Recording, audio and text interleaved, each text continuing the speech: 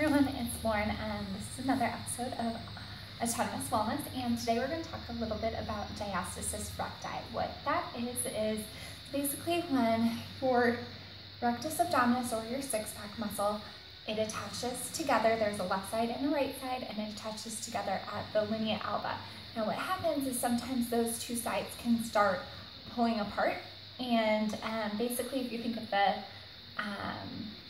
white part on that chicken breast, when you go to cook it, it's kind of a material like that. It's white, it's called fascia, and so that's the only thing kind of protecting your organs from kind of the outside world along with your skin. So when those muscles pull apart, sometimes you can get some protruding of those organs through that area.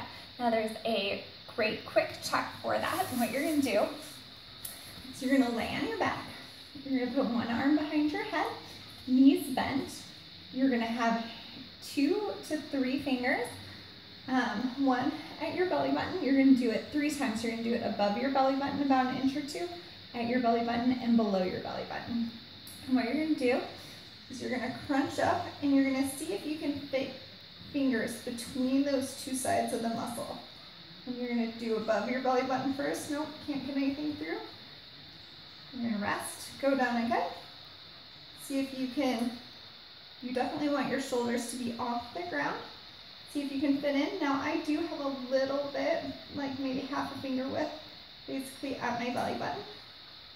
This can happen for people who've gone through pregnancy or who have not. And then you're going to do below your belly button.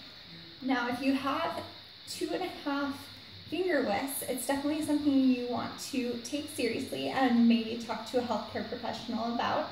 I'm going to show you a couple of exercises that you can start out with that are going to help strengthen the lowest level of your abdominal muscles, called your transverse abdominis.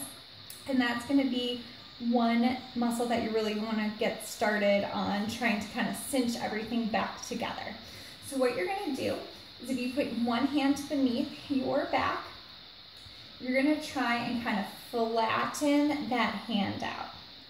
So you're going to try to smush that hand. Doing so, you're going to rock that pelvis back. Find your 2 bony parts on your pelvis, and you're going to put finger right in between them, or right in front of them. And then I want you to laugh, cough, or sneeze. And that was pretty lame, but you get the point, and you can feel those muscles pop into your fingers.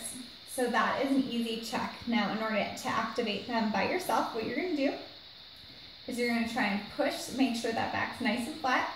You're going to think of your belly button as being attached to a string, and you're going to try and think about bringing it down and a little bit up. So you're going to bring it down and a little bit up, and you're going to feel that muscle pop into your finger. So I just want you to hold that for 5 seconds. You can talk out loud, count out loud. That's going to allow you to not hold your breath. You don't want to hold your breath, because what it does is it actually increases the pressure in your abdominal cavity, and it's pretty much the exact opposite of what you're going for. So you just want to hold it for 5 seconds and then relax. Get that position again. Make sure your back's nice and flat. I can't put a finger or a hand through there. Bring your belly button down. Hold it for 5 seconds. 2, 3, 4, 5, and relax. You want to make sure you're still breathing during this. 2, 3, 4, 5, relax.